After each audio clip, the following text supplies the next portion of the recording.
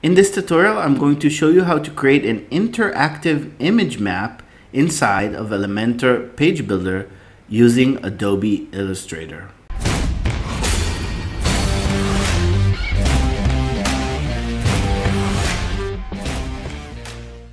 To get started with our interactive image map for Elementor Page Builder, the first thing I'm going to do is download a vector file from FreePic. You can download a vector file from whatever website you want, or even create your own vector file using Adobe Illustrator. So over here, I'm going to search for Canary Island, and in the resources over here, I'm going to filter it only for vector files. Click the search button, and here are my results. So I'm going to go for this one, which is a map of the Canary Islands, and I'm going to download that to my computer. Once the download is done, double click on the folder and open the EPS file inside of Adobe Illustrator. So you are going to need to know how to use Adobe Illustrator to use this technique for creating an interactive image map. Over here in Adobe Illustrator, I'm going to delete all the different parts that I don't need inside of my interactive map, and I'm going to leave only the parts that I need. So let's close a couple of these windows so we'll have it a little cleaner. And this is the map that I need. I don't need the labels. Here we go. This is the map. So first of all, before we continue and I start explaining how to create hotspots on this map, what I'm going to do is I'm going to minimize my artboard to only the contents of the map itself. So click over here, edit artboards, and in preset I'm going to choose fit to artwork bounds.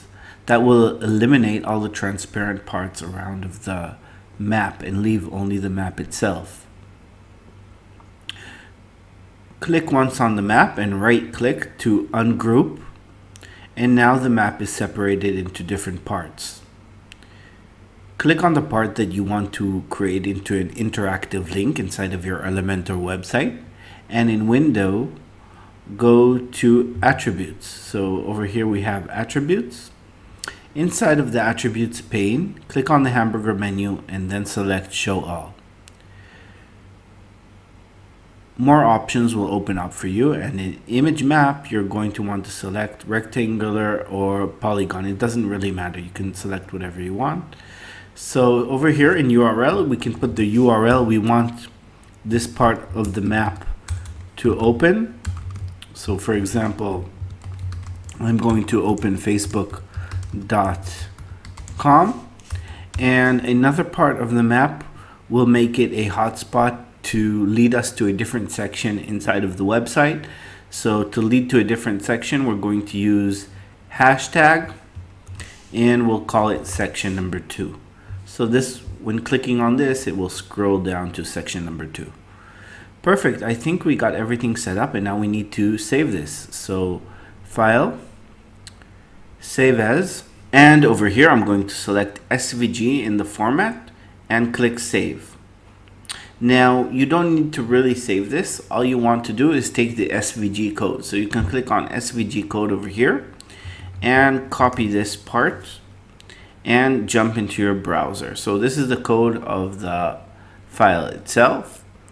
Over here inside of Elementor, I'm going to search for HTML widget and drag that inside of my empty column, inside of an empty section. Paste my code over here, and as you can see, we have an interactive map over here, which is really awesome. The next thing I'm going to do is I'm going to edit the CSS a little bit. Now, since it's kind of hard editing it over here, what I'm going to do is I'm going to open a website that's called CodePen.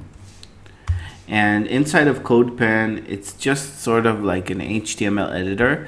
If you have one installed on your computer, then you can use that, but over here it's pretty simple. So I'm going to paste that, and we're just going to test this out and see how it's working. So The nice part when exporting an SVG from Illustrator is that you can still control the colors over here. So for example, if I want to change the fill color, then I can do that.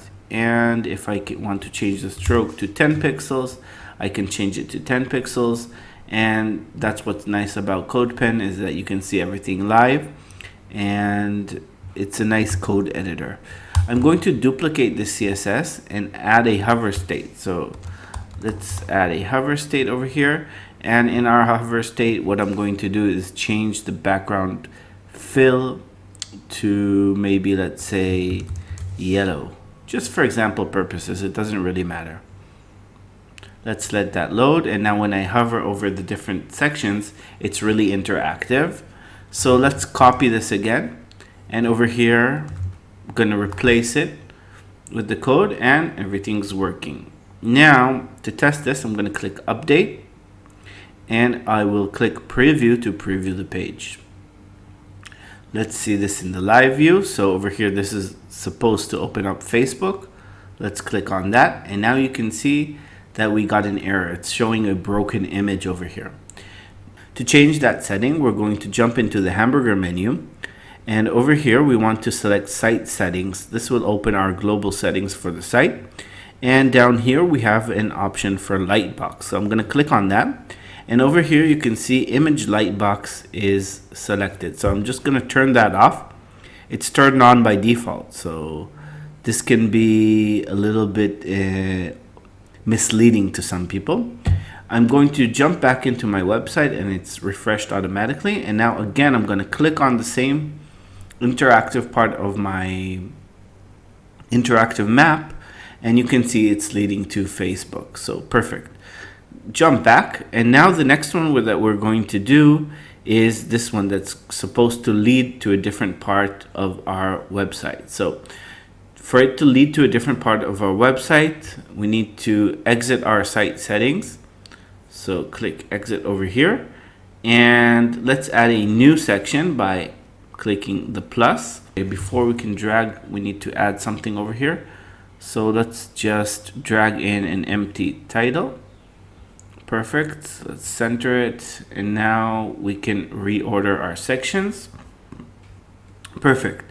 So this section, let's make it height fit to screen, and give it a background color just so it's so prominent, a little bit more prominent for the example purposes. So what we want is that when you click over here, that will scroll down to this part. After you change the background color, jump into the advanced tab, and over here in CSS ID, we want to give the same name that we added with the hashtag before. Click update to save, and now we're going to test this. So let's jump into our front end and hover over the correct part. Click on that, and as you can see, now it's jumping down to the second part that we wanted it to jump to. I hope you found this tutorial helpful, and I'm going to see you in the next video.